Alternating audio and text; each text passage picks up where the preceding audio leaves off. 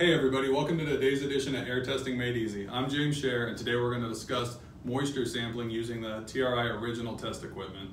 To expedite the video, I went ahead and assembled the unit and connected it to our air source. The steps for this are included in your instructions. To begin the air sample, you're going to take an unused moisture tube, remove the safety caps, and break both ends off the tube.